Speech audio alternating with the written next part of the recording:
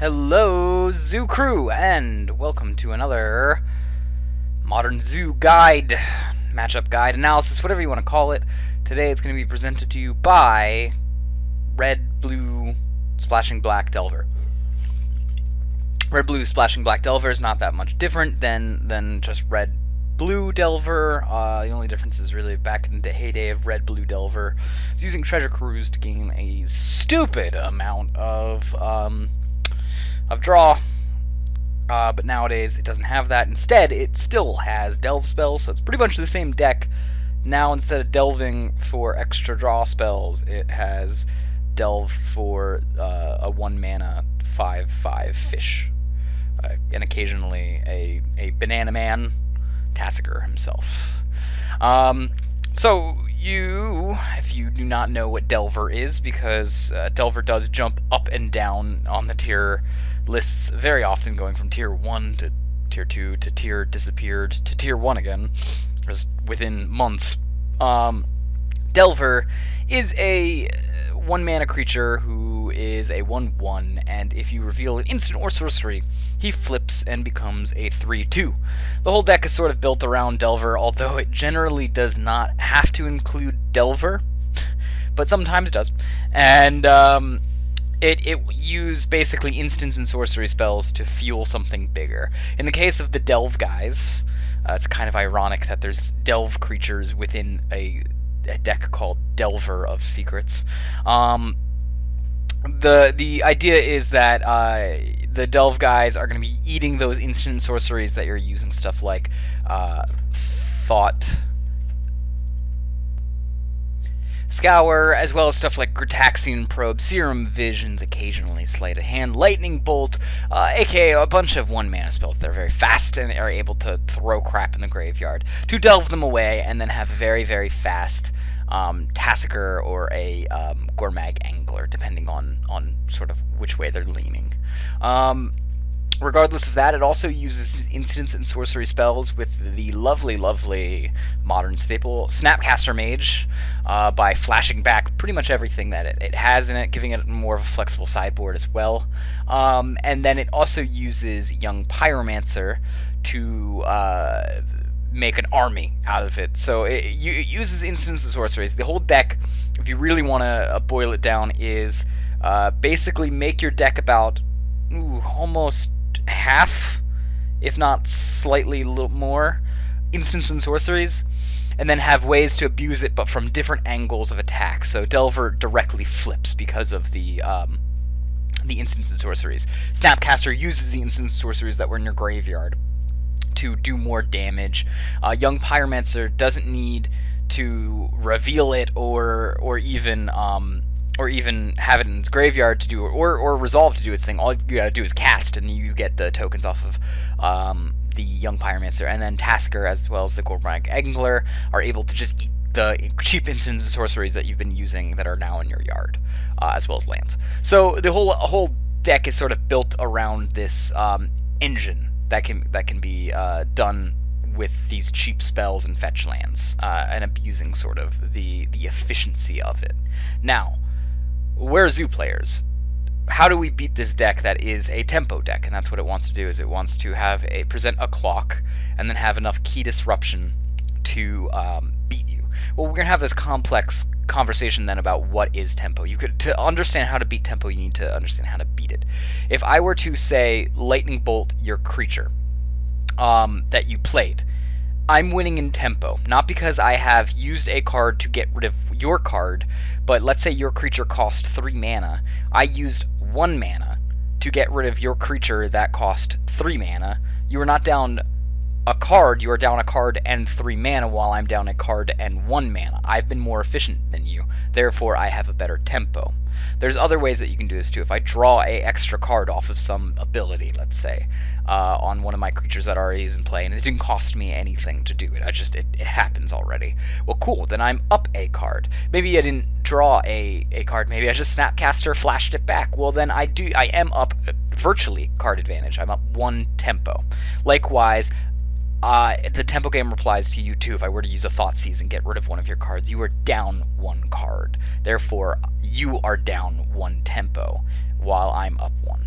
So, and then not necessarily that I'm up 1, but now I'm virtually up 1. I know it's a little complex, and if you guys have any questions about it, you can always comment in the things below. But that's how a tempo deck functions. So your real idea as an aggro deck is to either A, not let them tempo you, aka make sure all of their spells that they cast either 1-for-1, like a lightning bolt on a Wild Nacatl, is parity. There's no tempo gained or tempo lost in that. It was just that's what happens there. So you want to make sure that you are either not losing tempo on your end, but you're also not letting them gain tempo on their end.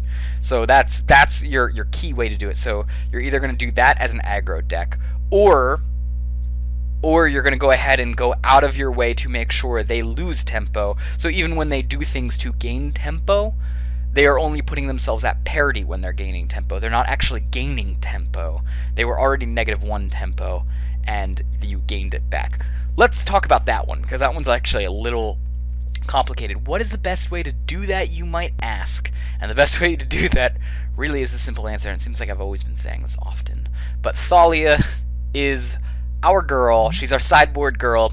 In Legacy, she's a main board girl, and she does a lot of that just by simply taxing 1 more on it. The minute they cast 2 of their cheap spells, which are now inefficient spells, to get rid of Thalia, maybe they use basically Thalia's tax 2 mana or more. She's done her job, and she's going to be one of the primary ways that you kill Delver. There's going to be some other ways that you can kill Delver, and some good ways to kill Delver. Let's start at the beginning, like I like to do, and just go through it all. Something to talk about lands, which because I don't normally talk about lands. Man lands. That's going to be stuff like Stirring Wildwood, as well as Raging Ravine and Treetop Village. These guys are very good in the matchup because being that it's on your turn, you activate them. They also have cards that might not kill them. In response to talking about things like that, for Stirring Wildwood, it doesn't get bolted out. For Raging Ravine, after 1 attack, it does not get bolted out. So that's going to be huge on your end. Also, it can't be things like Kolaghan commanded out, and they can't mana leak these guys. So you could, if they were just had a heavy removal hand, you could just Raging Ravine them to death. That's a very realistic thing once they've wasted, especially once they've wasted all their tempo on all of your creatures. So you're not going, again, down on tempo by playing a Raging Ravine. You slightly lose a little speed because it comes into play tapped, but if it didn't matter already, it was turn 4 or something and you played it, then it was fine. But it didn't cost you a card slot, and if they end up trying to remove it, actually it sort of puts them at a tempo disadvantage because that didn't take a card away from your hand. Moving right along, that's one of the key ways to do it, but there's also another way that you can do it in this deck, and that would be Sinjiri Step. Sinjiri Step, giving flying to your, by giving protection to your creature, you can actually void removal out. There are a lot of times that I will play against Delver, and I know they have a Terminate in hand. From years and years of playing, and I know how mana works, they've got a Terminate in their hand, they've got a Snap Bolts to block with. I know that, and I'll go ahead and not attack with my Knight of the Reliquary, and then I'll wait, and they'll go, alright, well then, I guess at end of turn, I'm going to go ahead and kill your Knight of the Reliquary, because they can't afford to wait, mind you, because they have to be efficient with their mana. So they'll do that, and then I'll go ahead and instant speed Sinjiri Step, and they'll be down a card, and it didn't affect me whatsoever. I lost out some on some damage, but I wasn't going to get that damage in anyways if they killed it. Another thing that I'll do occasionally with Knight of the Reliquary that you can do while we're still on the topic of lands is a Kessig Wolf Run. Kessig Wolf Run will, I'll do the same thing if I don't have the Sinjiri Step in my hand and I know they've got removal, I'll use my Knight to Kessig Wolf Run, and that way every card I draw from there on, as long as it's a creature, could be a threat that kills them. It's an end gamer. Going right along, you can do a emptying the graveyard strategies against just straight red blue Delver. It's not super good, but now that more and more Delve spells are here, and the Delve spells are probably here to stay, it's still an alright strategy. I don't think I'd dedicate an entire sideboard slot just to bring in graveyard hate against them, but if I had something, let's say, that was awesome because it beat down while also killing the graveyard, like a, I don't know, Scavenging Ooze or something like that, then absolutely I would bring in the Scavenging Ooze, because it does exactly what we want it to do. There is something to be said about selective killing of Graveyard that allow you to eke out some edge against them. Things like Relic of Progenitus also pretty good here, because you can actually get parity off of it by drawing a card. It still will lower out your stuff. Back in the day, they used to cast a lot more stuff from the graveyard, so the Grafdigger's Cage used to be good there. But yes, so Graveyard Hate is not super good on its own, and I don't think I'd bring in a Rest in Peace just to try to kill off a Delver deck. But if you, especially if you're not running Tarmogoyf or Night of the Reliquary, then yeah, Rest in Peace can be a pretty good option there. I'd say Rest in Peace is probably more powerful than the other discard options, other than Ooze. Ooze is the king of those options at that point. You probably don't want to bring in any sort of life gain effects, even though they are pretty quick clocked, but things that will allow you to rebound spells or something like that, to misdirection them, then that's actually pretty good here. And then we're going to talk about a couple cards that you could do for that. Hollow is one of those kinds of cards. You can also play a Refraction Trap. It does basically the same thing, but it allows you to take any source, not just a red spell. You also got Mutagenic Growth, which, although it doesn't fork or misdirection the spell, it will protect from bolts, and that is basically what you're doing, is you're protecting your creatures here from their removal spells, as well as probably your best choice, Vines of Vastwood, in that situation. All of these cards are there to basically protect your threats, so once you lay down a creature, protect it from the removal spell. They're going to have to, after sideboard, run more creature disruption, and that's stuff that you can use against them. Like if you have a well-timed Vines of Vastwood, you can go turn 1 Wild Nacatl, and then turn 2 Vines of Vastwood with Kicker after they try to bolt it on your turn, and you've got them down to half life. Nowadays, you don't want to run things like this, so Rendering Volley is not going to be your greatest choice here in the damage out respects, but it used to be, when it was American Delver, a very good card that you could do is Rendering Volley or Combust. But you still have some choices here for extra creature damage that can hurt them. Gut Shot doesn't really do all that you want it to do, but Electrickery does a ton of work against Delver. You can go ahead and overload it and basically clean up after Young Pyromancer. It kills off Delver non-flipped. It kills off Snapcaster Mage. It kills off a bunch of threats that they generally run, because again, they're so efficient, they're small. Another one that I used to use is Forked Bolt. Forked Bolt does quite a bit as well. It can kill a Delver of Secrets. It feeds Goyf, that's important to note. But it can also kill off a Young Pyromancer and a Snapcaster at the same time. Things like that, or just put one to the face.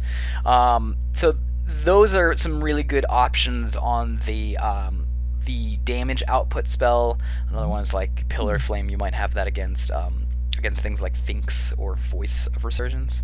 But if you move a little higher up on the chain, then you have access to Pyroclasm, which is great. Pyroclasm will do a ton against them. It pretty much kills everything except for their Delve creatures. On the higher end, you've also got things like Arc Trail, although I'm not a huge fan of Arc Trail. It still does work. And then to top it off, the creme de la creme of damage spells that you could possibly cast against them would be the wonderful Volcanic Fallout. Can't be countered, deals 2 damage to each creature. That card was made to kill fairies, and the spiritual successor to fairies is Delver, basically. Delver is the better fairies deck, really. And that is going to be something that you're gonna want to run if you have it in the sideboard against various things. When I was playing a ton of Delver, that was something that I packed up as a 3 of in the sideboard. But that is not your only option when it comes to creature removal. You also have Grim Lavamancer. Grim Lavamancer will do a ton for you here. Remember we talked about tempo and how the more they're able to get use out of their cards, it gives them extra tempo. Well, you can fight back against that extra tempo. Imagine it's almost like every time you gain a tempo, it takes away one of their tempos and it fizzles you both out to 0. Well, Grim Lavamancer is a great way to do that because it's repeatable. If they don't remove it right away, it can pretty much get rid of everything they possibly can do. It can also add up to kill off their big delved creatures with your other creatures attacked. It's just, he's sort of the king of repeatable creature removal, and he does a number versus Delver. Now, depending, like I said earlier that life gain wasn't super great against them, I'm still going to hold that position, but depending on what type of deck they are, if they're straight just red, let's say a red-blue Delver, and that's it, Dragon Claw or Core Firewalker are good options for you to use. Arguably Core Firewalker being better. And the reason why that is, and it's less so now that they're not using as much red cards, but back when they were using a ton of red cards, including things like Forked Bolt, even Gut Shots, Core Firewalker became a really, really good option. Now that they're splashing black for more efficient types of removal, Core Firewalker is a little less good, although it still doesn't die to Kolaghan's Command, still doesn't die to Terminates. And if you have a Core Firewalker in your deck, and you don't have very much to side in against the Delver deck, I'd still side in the Core Firewalker and take out some of your 2-drops. The reason being is, I mean, it's better than Kosali Pride Mage, and it doesn't die to Bolt, it doesn't die to Terminate, it doesn't die to Kolaghan's Command. Just by virtue of not dying super easily, it can be a pain in the ass for a Delver deck to handle. You also have another graveyard strategy kill that I'm not super a fan of, but it does a little bit of disruption, and that would be Dryad Militant. Dryad Militant, other than being beautiful because it was painted by Therese Nilsson, is a good way to sort of just like clean up their yard. If they don't have removal for it right away, even if they do have removal for it, it's going to at least make sure a Bolt doesn't go into their graveyard because of the weird ways that rules work, by the way. Bolt would go ahead and be exiled before Dryad Militant dies, and thus giving away the effect. Another option you could do is Spellskite. I'm not a huge fan of Spellskite in this matchup. I like Spellskite in other Grixis matchups, like maybe even the Control matchup, although I'm not a huge fan there, but most certainly in the Twin matchup. But it can do work if it can soak up a couple bolts. There's also some counterspells that you can do. I'm not going to tell you to side in Negate. Negate's not good in this matchup. It's like I said, it's too much mana. Yeah, and it's crazy to say 2 mana is too much mana, but it is too much mana. To deny a Bolt for 2 mana is not your best option in the world, especially if they that Bolt was against like an Acatl and was going to be meaningless and eventually anyways because they have some better blocker for it. But things like Spell Pierce, Swan Song to a lesser extent, but Stubborn Denial are going to be better options for you here. There are some other cool ways to do what you need to do. Searing Blaze will go ahead and 2-for-1 the opponent, again putting more tempo in your favor, therefore them needing more tempo to gain back out of the hole of your tempo to try to not just be parity, but for them to gain tempo on you. Eidolon the Great Revel will go ahead and just seal the deal on them. They dirtle around a little bit too much. They spend a lot of time manipulating their library to make sure they have the best spells to always hit land drops. Eidolon the Great Revel is just going to sign that death warrant for them, because every time they do something, it's going to hurt them, and they're never going to be able to dig themselves out of the tempo loss. They can Bolt there, and that's fine, but it's still parity then, because the Bolt took out 1 card. They lost 1 card, and you shocked them, so it's actually not even exactly parity. It's almost like a little bit of a half a tempo in your favor if they go ahead and trade the Eidolon, but if Eidolon sticks, it's over for them. As always, removal is good against them, so if you've got things like Deflecting Palm, Lightning Helix, Atarka's Command, which can also make your creatures dodge Bolt, Boros Charm, again making your creatures dodge Bolt, or giving Double Strike to take out a bigger blocker or something, or Gore Clan rampaging over a blocker, Abrupt Decay on stuff, you're going to be pretty well off. Having just removal against them is not the worst option in the world. Likewise, you also have Dermaka's Command, which can be removal, and also void out a Bolt. So those spells are pretty good. Some spells that are also really good against them is things like Voice of Resurgence. It doesn't let them do what they want to do, and that like on a deck that needs to be efficient in order to survive, and is walking a super tightrope of being efficient and being not efficient. Voice of Resurgence doesn't allow that. He doesn't let them play nice. Your Qasali Pride Mages are going to be pretty bad against them, so you're going to want to side those guys out if you have them in your main deck. Aven Mind Sensor, while you could bring it in against the control matchups, against the other Grixis matchups, you don't want to bring it in against the twin matchups because it's just, I'm sorry, the Delver matchups, because it's just going to die a little bit too easily. You also likewise don't want to bring in Blood Moon or Magnus of the Moon because they're efficient enough that they can get their basics and work around things. Plus they have mana and library manipulation, and they actually have a pretty good way to get rid of it occasionally. So you want to stay away from that. Actually, it's probably going to hurt you more than it's going to hurt them.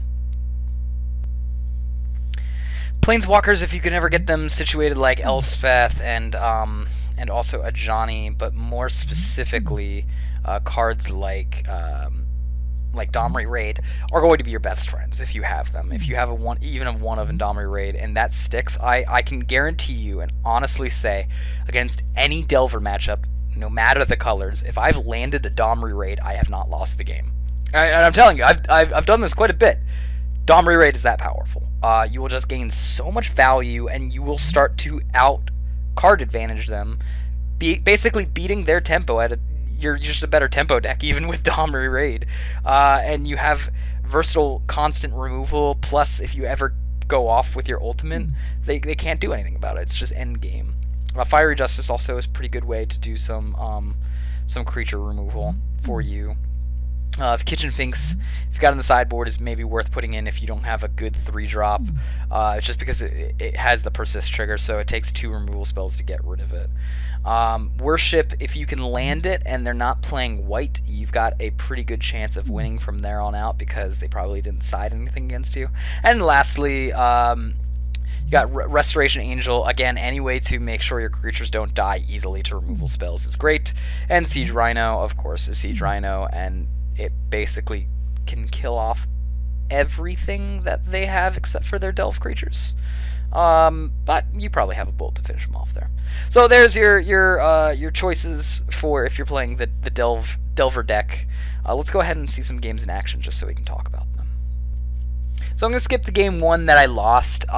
Game 1 I lost due to just mana screw. I didn't have the I was stuck on 2 lands until about turn 6, and then from then on I didn't have a good chance at winning, but I did manage to give a good fight at least, which shows that you actually are pretty favored against a Delver deck. Any blue deck you're generally favored against if you're playing Zoo. So we went straight into game 2, and let's go ahead and see what happens here.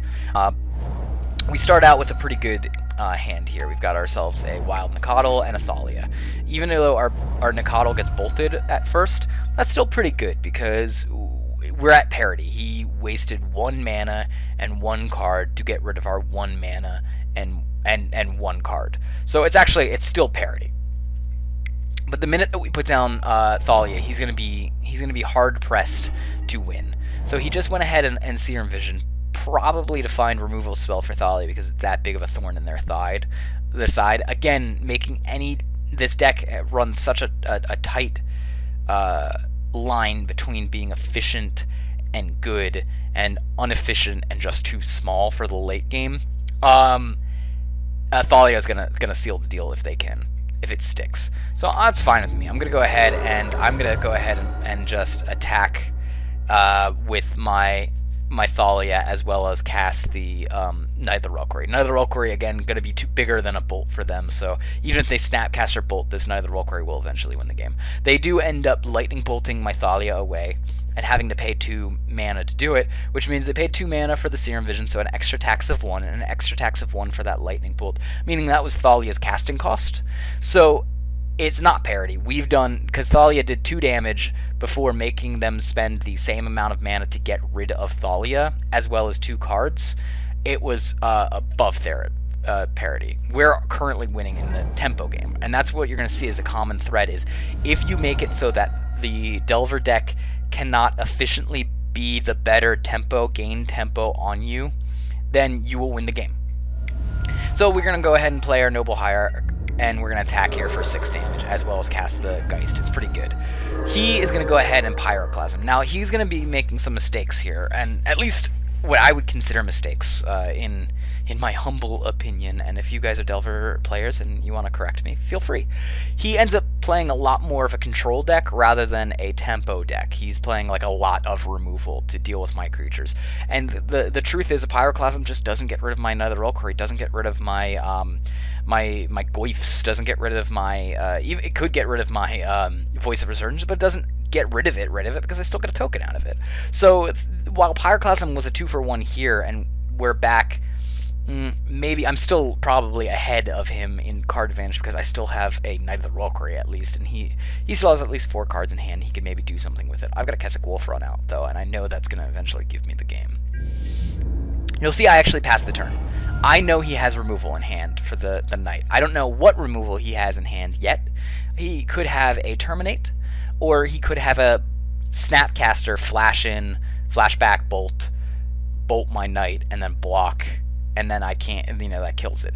Either way, I want to make sure that I get some advantage off of this Knight. So I'm going to go ahead and wait because I have a Sinjiri step that I can use. Plus, it's my only threat at this point, so it's more important for me to conserve my threat than to just blow it right now. I'm going to go ahead and wait. When he doesn't do anything at end of turn, I realize, oh, I take a minute to think about it. What has he got? Am I going to tap the Knight and he's just going to terminate it? Is that what's going to happen? But no, reading his mana and seeing how he made sure to spend everything but the bolt in his graveyard, and made sure to only have this mana open, which, P.S., this is blue, anything, and a red. It's pretty clear he's got the Snapcaster Bolt. So I go, okay, I know he's got the Snapcaster Bolt. That's how he's going to beat me. So I'm going to go ahead and fetch here. I'm just going to thin out my library so that way I make sure I draw a threat next turn. Oh, cool. I draw a threat next turn. Here, I'm going to go ahead and offer it. And the reason why I'm going to offer it here is because I'm thinking, okay, he's going to have to Snapcaster Bolt in order to stop it. So he's going to have to... he can't block with the Snapcaster because I read his attack here. I knew that if he blocked with the Snapcaster and he bolted me, it would be 5 damage. So as long as I went for a fetch land and I'm now at 7, I'm okay with 1-for-1 trading my Knight for his Delve guy. He's going to be left with a 2-1 attacker. I'm going to be with a 3, and arguably I draw better than he does, plus Keswick Wolf Run, so I'm going to be able to do more damage. Yeah, this is exactly what I'm going to do. I'm okay with trading the Knight at this point. I'm going to gain the value off of this trade, not him. But he has to do this to survive. So cool. I'm going to go ahead and trample over for 2 here. Sorry, for 3. And that's going to bring his life total down, because again, this trample is just going to eventually kill him. And I'm going to go ahead and make sure that I keep 1 mana open to put my Nicodle in here. The minute I went ahead and saw him tap an island for Serum Vision, I said, alright, this game's pretty much over. He's searching for an answer. Anytime you see a Delver guy start chaining together Serum Visions, it means they don't have a good answer for this. So, already reading that his answer was not just a bolt, he instead... Because if it was just a bolt, if he had a bolt in hand, he would have never paid the 2nd mana for the Angler. He would have just killed the bolt in his yard, and then he would have bolted, and then have mana to snap bolt again. And that would have been the more efficient way. So I read his mana correctly. I knew he didn't have the bolt in hand. So he's gonna have to, and he didn't have a Terminate either in hand, because he would have then done his mana differently, like I said. So he would have waited on it. So he doesn't have those answers. So I know that this Nicodle is going to come down, and it's going to stay down, and he's going to search for an answer. And if he doesn't have it, what I'm going to do is I'm going to attack, and he's going to block, which is going to be, doesn't really matter anyways. And I'm just going to trample forward for an extra 3, 4, 5 damage to put him down to 1. And then he ends up giving up.